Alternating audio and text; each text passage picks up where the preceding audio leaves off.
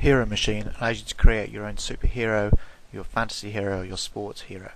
So we're going to create a superhero, and you can choose the different type of superhero you want. So let's go for a blaster, which is your typical hero, and let's have a male.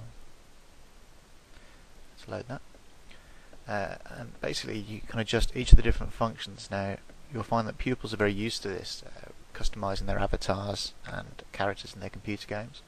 So I can change tattoos and stuff on the skin. So let's have like a scaly skin. I can change the colour of each of these different sections here. So let's have some black eyebrows, some eyes going in. There we go. Let's put an insignia. And again, you can change the colour of all these things here.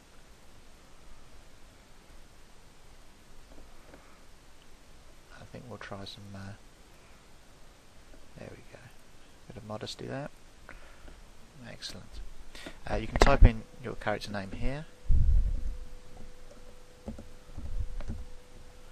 and along here you've got some different options. Here you can look at pre-generated characters.